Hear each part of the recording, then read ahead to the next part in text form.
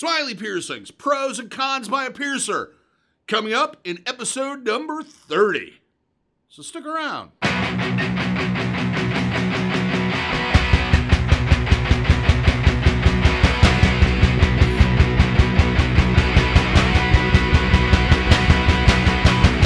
those who are new to the channel, my name is DaVo. I'm a professional body piercer and have been since 1994.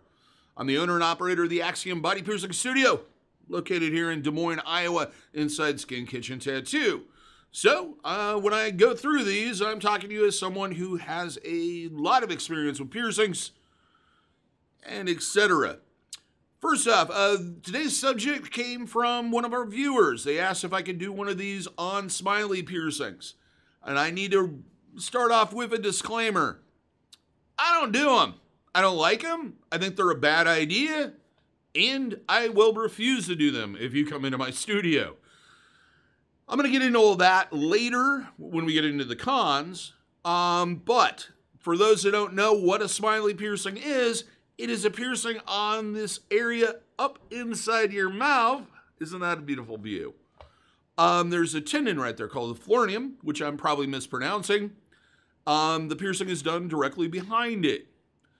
Unlike a frowny, which is on the bottom, or tongue webbing, it's basically the same piercing in different locations, but it's on the top. Now, that all said, let's get into the pros of this, the advantages. I'm going to give you 5 of each, and then I'll try to talk a little bit about what I would say to you if you came into my studio and asked to get this piercing. Number 1, let's get into the pros, the advantages, or the supposed advantages of getting a Smiley piercing. The first one being is that because it's in your mouth, you generate tissue very rapidly inside your mouth. Like all oral piercings, it usually heals out fairly rapidly, anywhere by comparison to other piercings. You're looking at something that's going to take anywhere from a couple of weeks to about a month to go through that first stage of healing.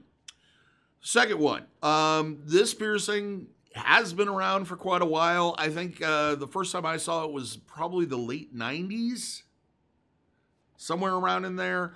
It does have a history of healing fairly well. It's not really extreme or experimental. It can heal, is basically what I'm getting at. Number 3. This is an unusual piercing. This is not a piercing that you're going to see a lot in the wild. It is not a common piercing. In fact, it tends to go through these stages of 6 months, everybody and their brother wants one, and then you don't hear about them for years. You may have the impression, because you have seen lots of photos of this particular piercing, that it is really common. However, this has more to do with people sharing photos of other people having the piercing. They're usually right after they're done. You don't see a lot of people walking around and going, yeah, I've had my Smiley pierced for 15, 16, 20 years, like you do with other piercings, like all the other piercings that I do. Number 4, this piercing to a degree can be hidden. Because of where it's located at, unless you're smiling a lot and moving your upper lip, people are not going to notice that you have it pierced. You could even go as far as putting a straight barbell in it, and then they're not going to see it at all. Number 5, this piercing is not going to affect eating and talking as much as, say, a tongue piercing would.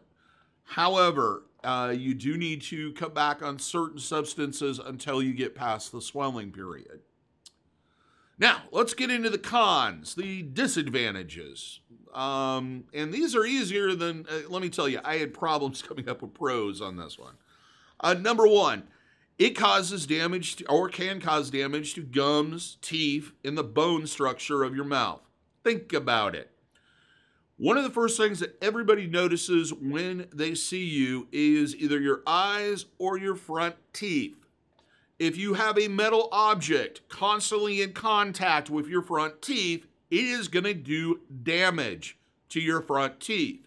Also, generally, they tend to hang right on the gum line, so it can cause your gums to recede. Something else that people will notice right off the bat. So, if you want messed up front teeth and you want your gums to recede, this is the piercing for you. Number 2, it is prone to rejection. This piercing is known to grow out of the body, sometimes right through that tendon, and it is not a pretty sight once it does that. It's not a noticeable scar because most people don't look inside your mouth. It's not like, an eyebrow piercings where everybody's going to notice it, but this piercing does tend to reject.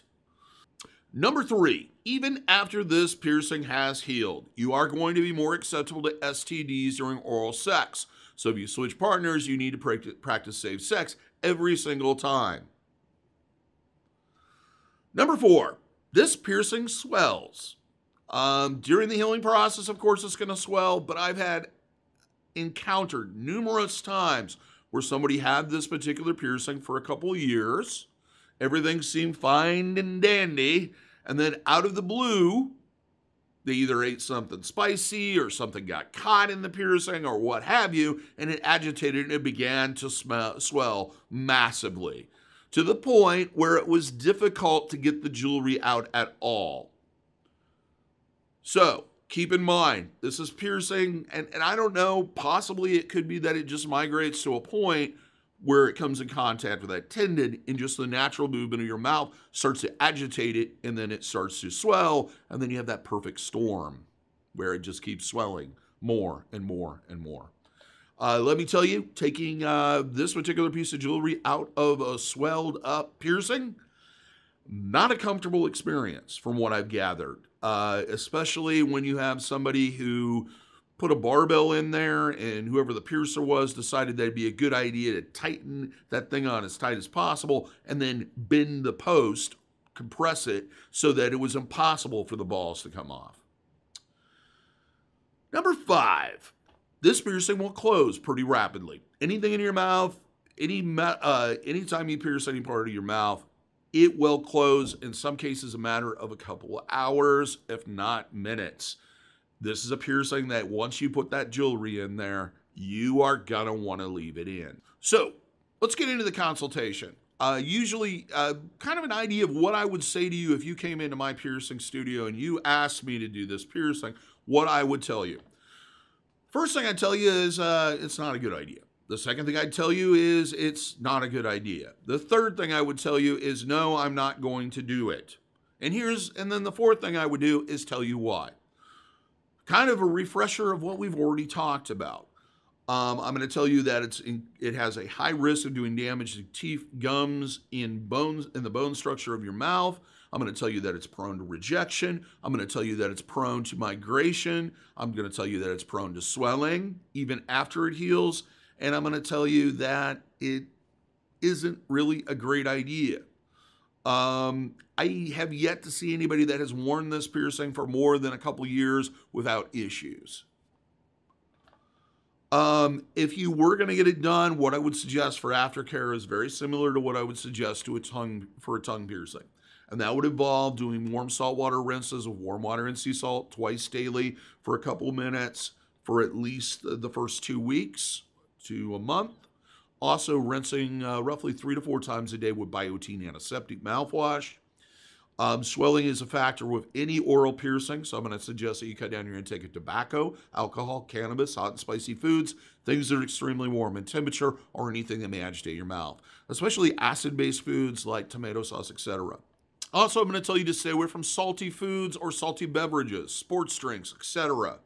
It's a good idea to eat lots of cold items and simplistic foods at first, even though it's not going to interrupt eating and talking as much as a tongue piercing. Well, there is movement and constant rubbing with that piercing. So the more you move, the more you talk, the more complicated the food is that you eat, the more likely you are to see more swelling.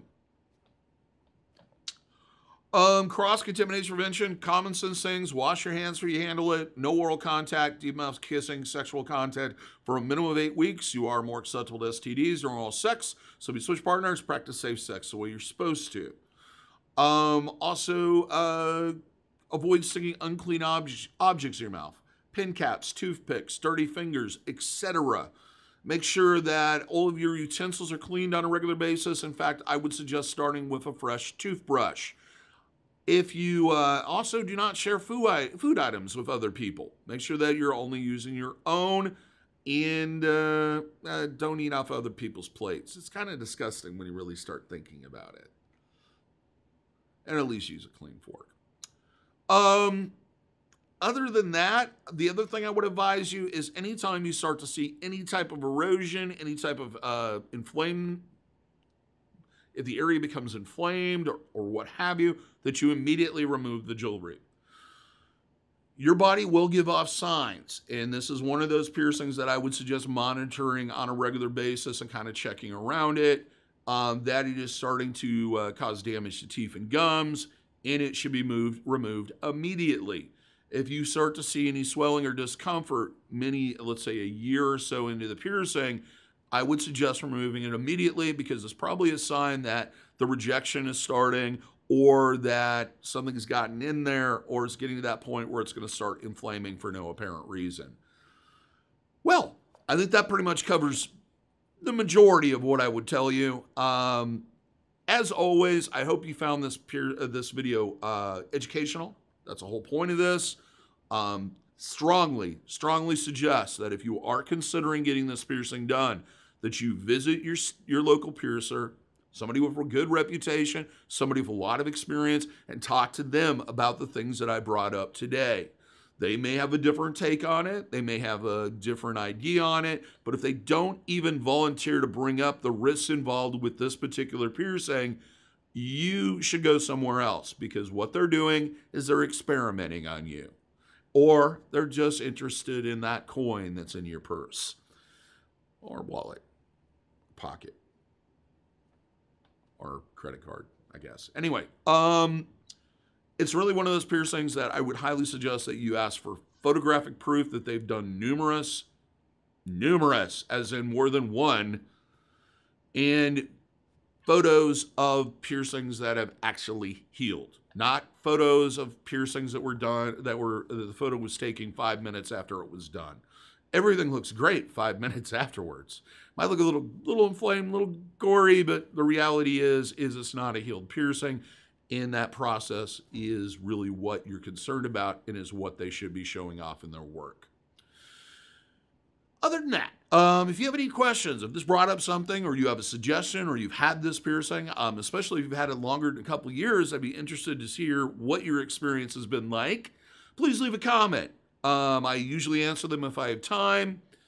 The whole goal, part of the goal of this whole channel, is to kind of build an area where people can communicate freely and dispel some of the misinformation that is on the internet.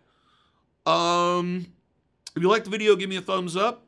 If you would like to see more of these, please subscribe. We post roughly 4 to 5 videos a week on body piercing and tattooing. We are continuing to grow and introduce new series as they come about.